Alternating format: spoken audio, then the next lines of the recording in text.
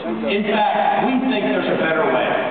A solution that lets you take 3D along with you wherever you go. With ample game content available the first day on the market. And maybe, best of all, no glasses. Oh boy.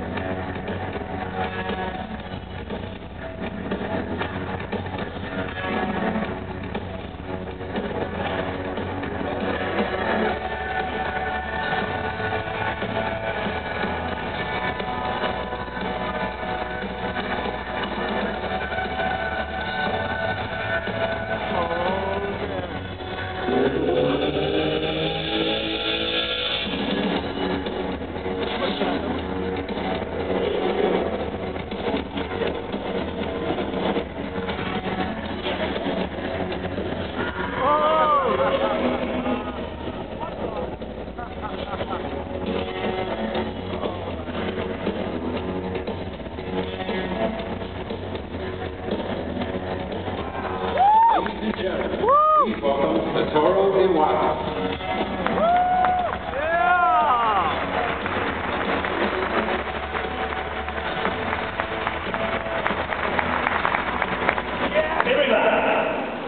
This is Nintendo Switch DS. Oh, nice!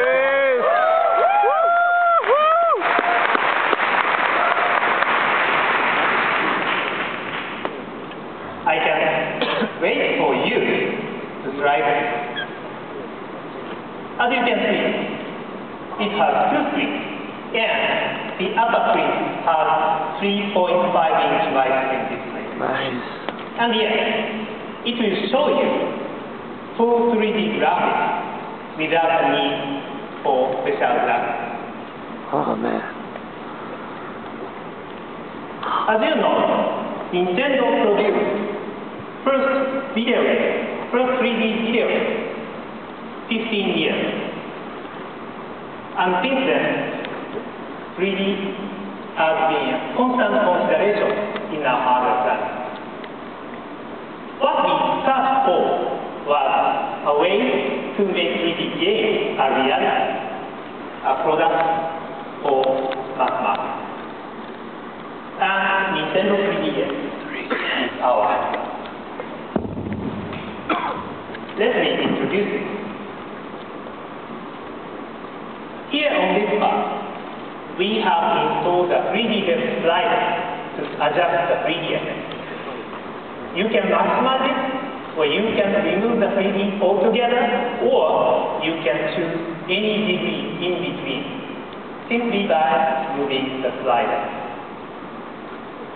We have also given a lot of thought to the screen itself.